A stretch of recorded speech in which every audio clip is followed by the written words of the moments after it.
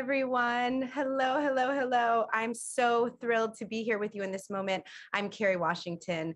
It's an honor to be sharing this profoundly important moment with you all, this moment in our country's history and democracy that is so vital. And I'm truly honored to be joined by our Vice President, the first Black Vice President, the first South Asian Vice President, the first woman to be Vice President, Madam Vice President Kamala Harris. What a privilege to be with you. And also to be joined by Vanessa Gonzalez of the Leadership Conference on Civil and Human Rights, and Tiffany Muller from End Citizens United and the Let America Vote Action Fund. These women, I probably don't have to tell most of you all, but their organizations and organizers across the country have been working tirelessly to protect the freedom to vote. So I'm deeply grateful to be in your company as well. If I can just say briefly, democracy is a word I am so passionate about. It's a word, a concept, a system of governance that I think we have taken for granted. And I think it has been very easy to believe that you can fulfill your obligations to a democracy by voting once in November every 4 years. I think it's too easy to think that once you cast the vote, that work is left up to those people in those buildings, on those hills, the people we elected. I think it's too easy to think that the right of every American to vote in free and fair elections exists and that it's there for every American. That is not reality. That's not how democracy works. Democracy is not a spectator sport, as my dear Howard Zinn used to say. Democracy is laborious. Democracy doesn't work without you and your voice. And I know I'm preaching to the choir, but I just want to say that I share in the passion of all of the activists and organizers on this call. The ability to vote in free and fair elections, as you know, as I know, is under attack. Legislatures across the country have already passed dozens of voter suppression bills with hundreds and hundreds, this is not hyperbole, hundreds more bills introduced. So what we're doing here today is saying, we need you, we thank you, and we need you. We need you to acknowledge and act on your role in this moment, to know that we the people means you, that this is it, this is our democracy. I know that we're exhausted, we're still exhausted from the 2020 election. I know that we're exhausted and reeling from this pandemic that we're in that is taking too many lives. And I know that there is so much uncertainty around us, but that's what we do. We show up, we engage, we act. And many of us do so by being so inspired by the endless work that Madam Vice President Harris has done. So I want to toss to you and say that we're so honored to have your voice at this critical moment. Thank you for your time. I know you have so much on your plate. So let's dive in. I would love for you to give us some context and talk about the current moment. From your perspective, what's at stake and how does it affect our lives? Thank you, Kerry. Well, first, let me say it's just wonderful to be with you. And I want to thank you for always using your platform in a way that is about a voice fighting for social justice, fighting for civil rights. Tiffany, Vanessa, thank you both. The work of the Leadership Conference, the work of End Citizens United, I mean, for forever, but I will talk on this issue that certainly since 2013, when the Supreme Court gutted the Voting Rights Act with Shelby v. Holder, you and your members and all of who you represent have been out there fighting and fighting and fighting. And sadly, this is the latest iteration of this fight, but you all always show up. And so I thank you for that, because it's tireless work. And you do it with great courage. You know, Kerry, I'll tell you, I think everything's at stake right now. Everything's at stake. You know, we talk about democracy, and for some it's an elusive concept. What does that mean? But it truly is, to your point, it is about we the people. It is about all the people. It is about the voice of the people. It is about whether we have a government and laws that represent the will of the people, that meet the needs of the people. Because when we're talking about voting and voting rights, if you think of democracy, that includes respect for the rule of law and free and fair elections and voting. These are the hallmarks of a democracy, meaning a government system and a republic or a nation that actually invests power in the people. And what we are seeing, to your point, around the country, especially since Shelby v. Holder, so this has been happening for almost a decade, reaching a crescendo right now, are laws being passed in states that are designed to make it more difficult for people to vote so that they don't vote. And I say a crescendo, meaning that I think the 2020 election had a lot to do with what we saw happen in just the last year and a half, which is that more people than ever before turned out to vote. People organized, they registered, they stood in lines for hours, and they used the power of their voice through their vote. And it scared some folks. And in particular, the kind of people who don't like when the people say, I want to raise the minimum wage. When the people say, I'm going to vote because I care about the environment, I want to bring down greenhouse gas emissions and know that we will invest in a clean energy economy. When the people say, I want to extend the child tax credit because I believe, as we did in the first year in 2021, that we need to and can bring down child poverty in America by almost 50%. The people spoke about what they wanted, and some of the things that the people wanted and got threaten other people in power. And so, I'm just about truth talking right now. Let's have real talk, right? And so what you see are laws that have been designed and certainly have the effect of targeting African American voters, Latino voters, Asian voters, Native American voters, student voters, voters with disabilities. What you see are laws being passed. I was just in Atlanta, Georgia this week. Laws in Georgia and in many other places, many other states, that make it a crime to give people who are standing in line for hours, to make it a crime to give them food and water while they're standing in line. Rules and laws that are being passed that are reducing, if not eliminating, drop boxes. Why is that an issue? Well, let's say you are a mother or a father, a single parent, let's just say 3 kids, and you got them in the back seat and they're cutting up. You don't have time to stand in line for hours to vote, but you know how much you have at stake, including the child tax credit. So we have things like drop boxes, so that parent can fill out their ballot at home and then drive by. The kids are still in the back seat, drop it off, and keep going. Vote by mail. Voters with disabilities. Does anyone, do people who are supposed to be in a position of leadership understand what it takes for someone who is in a wheelchair, for example, to be able to get out of their house if they don't have a specially equipped automobile, the cost of getting one if there aren't free ones available, to then go to the polling place to be in line for hours? And so when we talk about our democracy and the connection between that concept, that ideal, and voting, the question becomes, are we placing the power in the people or are we taking their power away? And that's what is at stake right now. And that's why I say everything is at stake. Because, as vice president, I have met with more world leaders than I can tell you, presidents, prime ministers. I have been traveling around the world, really and virtually. And what they are doing is looking at us and asking, is the United States of America still a role model for what a democracy aspires to be? I purposely said aspire because I also will not say that we are perfect. Imperfect though we may be, flawed though we may be, we have the ideals that are still those of a democracy. And the strength of our democracy is we fight to achieve them. But right now, world leaders are looking to ask, is there an erosion of that fight and those principles in the United States? And if so, how can we talk to other countries about human rights abuses, autocracies, if we, in our own country, see an erosion of the rights that have been invested in the American people? So everything is at stake.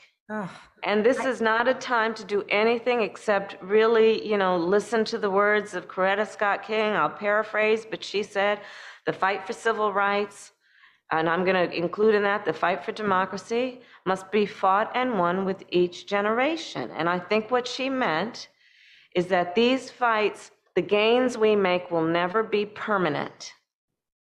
So we have to be vigilant, and we cannot afford to be despondent or despair or throw up our hands when we must roll up our sleeves, because it's the very nature of it that anything we gain, for the most part, we cannot, to your point, take for granted. We have to be vigilant in maintaining the rights, and in particular, the rights of the people. Oh, I love we can't throw up our hands. We have to roll up our sleeves. I feel like on a Friday night, that's what so many of us need to hear. We just need to be reminded that although this is a fight, that we have to stay in it. I think you so beautifully and truthfully articulated the context of this moment. I'm so grateful. I want to ask Tiffany a question that I know when I listen to you, Madam Vice President, talk about all of these changes, all of these bills, the not being able to give food and water, the no drop boxes, the no voting by mail. I think, there have been an unprecedented number of bills introduced, new laws passed. Many of them have a lot of the same types of restrictions from state to state. So Tiffany, I'm wondering, is there some kind of coordination behind these efforts from your perspective? Well, first, thank you so much, Kerry, and thank you for your leadership and your partnership during this fight. You are a true inspiration. You use your platform to educate so many on the urgency of this moment, and we are more grateful than we can say. And Madam Vice President, I am fired up after listening to you, and I want to thank you for your tireless leadership and work on these issues.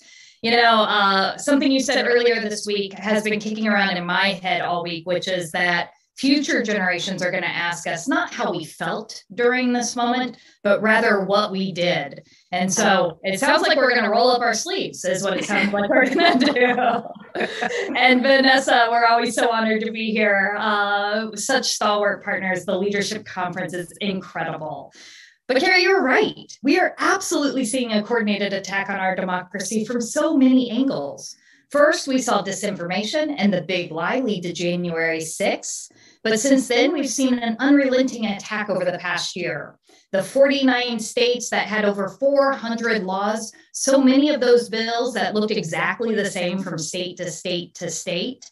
19 states that actually passed those bills into laws. And as the Vice President was saying, things like limiting vote by mail, limiting early voting, taking away drop boxes, targeting souls to the polls, and yes, making it illegal to hand out food or water to those waiting in line.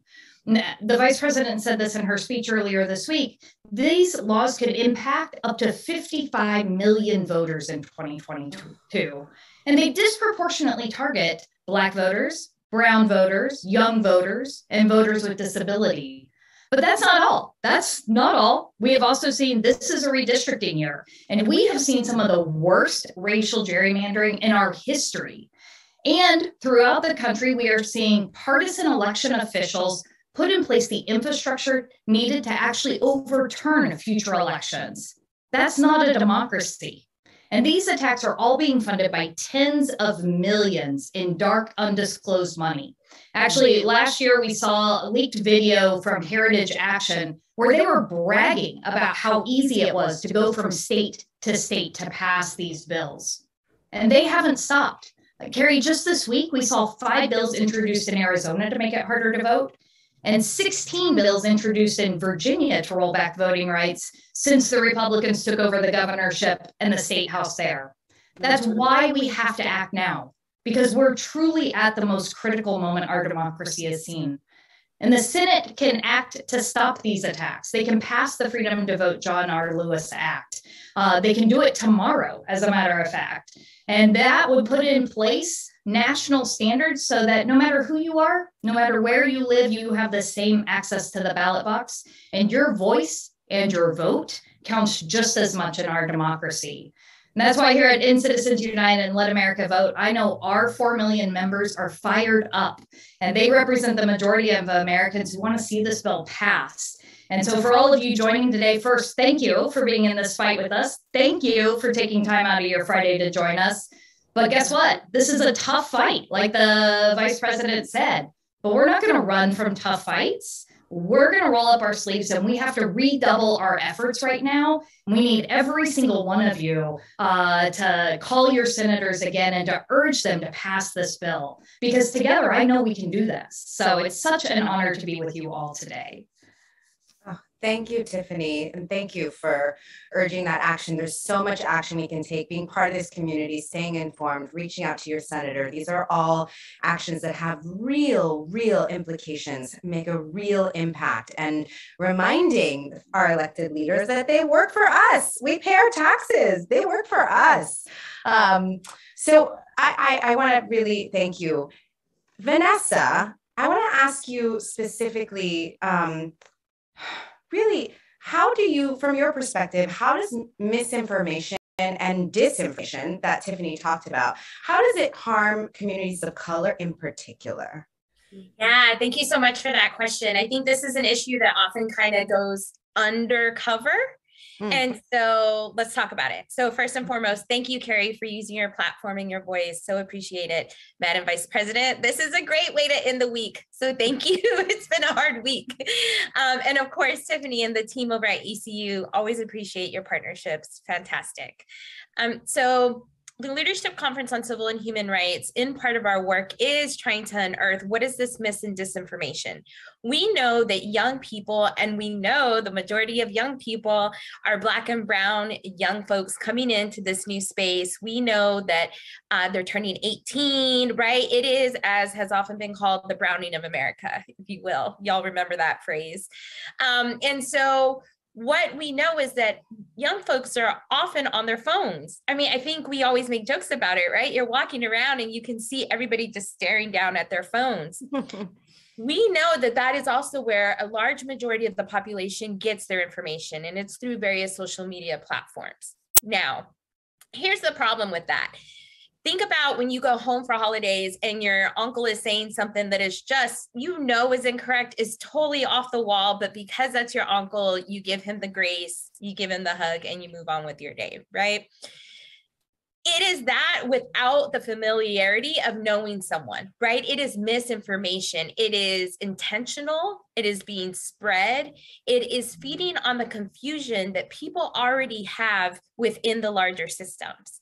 So as we talked about democracy, democracy is a very real thing. Democracy impacts people's lives daily. But it's really easy to say, you know, as you started, Kerry, democracy is something that, okay, I voted, I'm done. I'm out. I'm done with my part of the pie. And that's not the way this works. So if you mix that, right, and the ideas that people have a democracy, and they're living their day-to-day lives, we know people are working shift work, they've got more than one kid, they're just running around, right? And what that looks like on the day-to-day, and then you throw in a big layer of fabrications, misinformation, or you even tell people, hey, you know what, actually, your polling place has moved over here. And that's not true. That frustration is just going to result in people not voting, not wanting to get involved, not taking those next steps forward.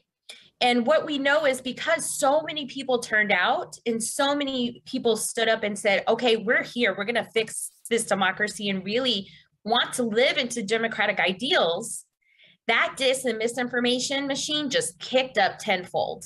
And we know it is, again, very intentional towards young Black and brown voters, young potential voters, as well as voters whose primary language may not necessarily be English, right? And so it's really just a disgusting way to prey on people and to take advantage of how much little time folks may have in their day-to-day to sit back and sift through it all. And so it can be very, very dangerous. And so we are really asking folks to be mindful about where you're getting your resources. Sometimes maybe an uncle is right, but always go back and double check that that information comes from a reputable source, right? So you have In Citizens United, the Leadership Conference on Civil and Human Rights. Make sure that you're really going to people who we do sit down and we do comb through all of this information. We want to make sure that we are providing the most accurate information we can so that folks can continue to easily engage in democracy. Thank you. Thank you for those insights, Vanessa. So helpful to hear that from you. Listen, I want to be really respectful of everyone's time. So let me say that I want to toss to you, Madam Vice President, to help us understand how people can help in this moment. But I just want to add, it's really been so inspiring to listen to the three of you. I'm so grateful for the work that you're doing day after day. I was going to say, many of us on this call, maybe we don't have to worry about losing the right to vote because of the privilege that many of us may experience. But in reality, when I hear about the story you told, Madam Vice President, I rely on my right to vote by mail because I do have 3 kids cutting up in the back seat. I don't know if you have a camera in my car, but I have 3 kids constantly cutting up in the back of my car. And I have parents who are older and at risk for COVID. And so the right to vote by mail was so necessary for me this year to not expose my kids who were not vaccinated at the time last year, right? To not expose my parents, to not expose myself. We're still in that pandemic. This is such a historic moment, not only because our democracy is being threatened, but also because voter suppression is interwoven into our history, right? Black American men didn't have the right to vote until 1870. Right. Women, not until 1920. People over the age of 18, not until 1971. This has always been our fight, right? Voter suppression is our history, but so is stopping it. And when we don't engage, we run the risk of letting people who are threatened by the power of the people make decisions for the people. And we have to make decisions for ourselves. Right. We have to hold our senators accountable. Everyone's talked about that. So I'm really grateful that we've shared that information, I hope everybody joining has been inspired. And I just want to ask Vice President Harris, again, thank you again. And also, ask, can you tell us what you and President Biden are doing to get the Senate across the finish line? And how can the people on this call help you? What are other ways that we can help you? Great. So first, let me just, to further contextualize what I know we all know. When we talk about democracy, I think all of us should agree and do agree, a democracy is strongest when the largest number of people participate. And one of the most clear ways to participate in who your government is, the policies, the priorities is through voting. So let's start with that. A democracy is strongest when the largest number of people participate. And we're not telling anybody who to vote for, but just participate, and voting is one way. So then let's also talk about empirical evidence. To your point, Kerry, during the pandemic, there were many states that got very innovative around how can we make it easier for people to vote, given the constrictions around the pandemic, elderly voters, people, how can we make it easier for people to, and actually it caused a system to kind of accelerate making it easier for people to vote because there was this emergency. And guess what we saw? When we made it easier for people to vote, more people voted. Okay, so what's wrong with that? Nothing. What's right with that? Everything.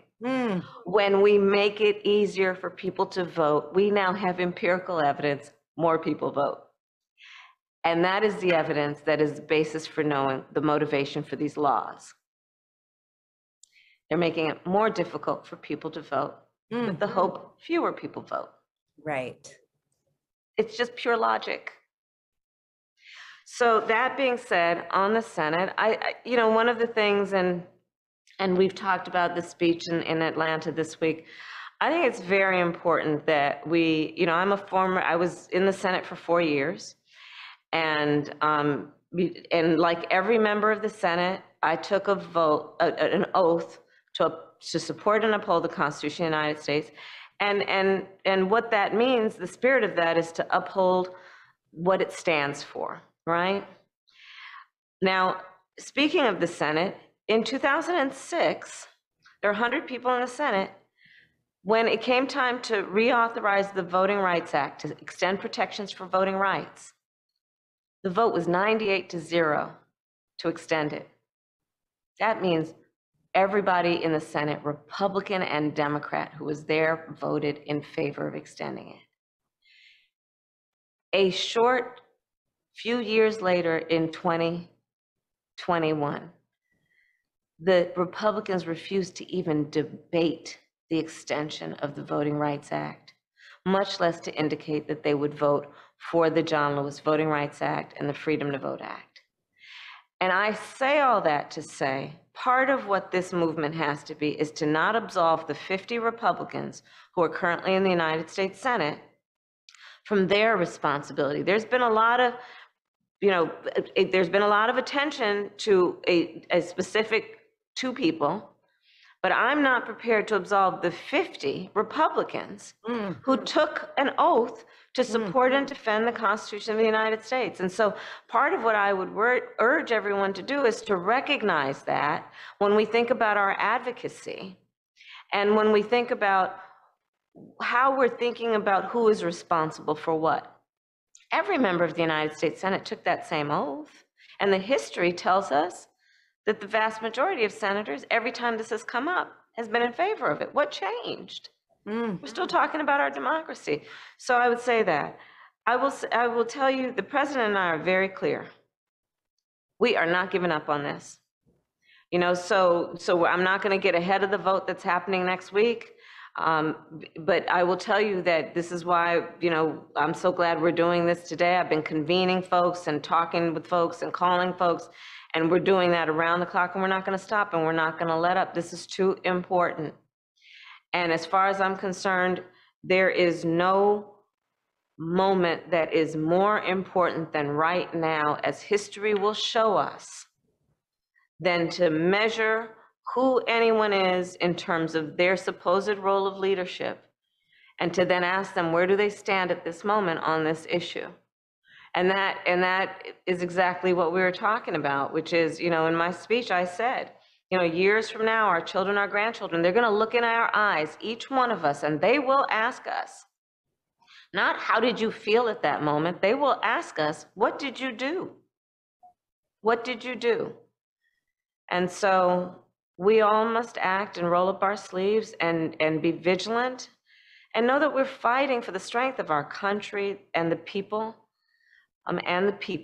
all the people. Oh, thank you. Thank you so much, Vice President Harris. Thank you so much. I mean, we're just so deeply grateful that you're here. Thank you, Tiffany. Thank you, Vanessa. Thank you, everyone who joined us today. Really, everybody call your senator, but even more so, the research says that if I go online as Kerry Washington, if Madam Vice President goes online as Madam Vice President, and we say, do what you've got to do, people won't listen as much as they will listen to their friends and family. So every single person in this convening, you have so much power to influence your circle of friends and family. And each person that you talk to has so much power to influence their friends and family. That's what democracy looks like. So keep telling people to take action. You have so much power in this moment. Don't let anybody make you feel otherwise. Everybody go enjoy your Friday. And I look forward to being in these trenches with you guys for as long as it takes. Bye, everybody.